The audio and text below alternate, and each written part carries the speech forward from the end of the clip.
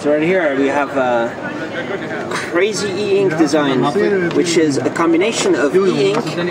You close it, it's safe, it goes in the pocket. It's a dual 5-inch device. You get a 5-inch e-ink on one side and you get a 5-inch Android on the other. And it's Marvell powered. So you get both the Android tablet, and you get you can use like this.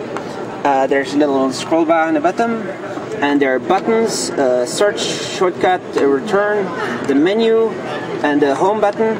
The home button right there, so I'm back to home. And I'm pretty sure it looks like it's going to be a tablet, but well, it's still under. Maybe it's half mock-up, because this side I'm not so sure if it actually works on the e-ink side. But if you close it, it says Astri. So let's check on the internet if there's any information about this. But I think it looks pretty cool. There's like, I don't know what this is. A scroll over here, and there's going to be a headphones connector, and over there it says W1.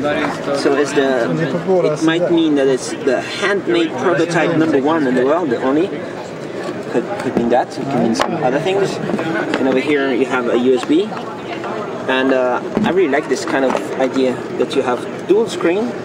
One is color, one is backlight, the other one is, maybe you could even have a format factor that puts this one behind, so you only have this, and then you have both.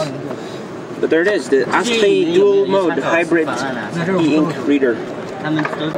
So right here we are booting up the Astri. Astri is the company who made this one.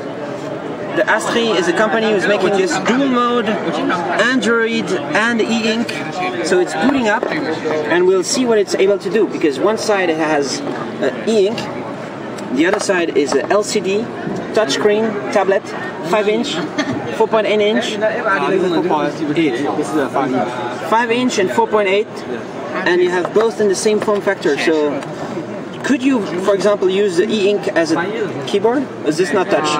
Yeah, planning to, but not now. So this one is not touch, right? Not yet. Not yet. So this one's touch, only this side. So there you have the little dancing. What's called? Let's see if we can. Yeah, it does work. So I did just touch the screen. Oops, it's okay like this, and I'll go in.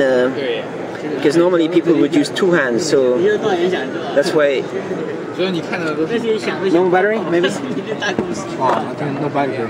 No battery. There's no connector for it.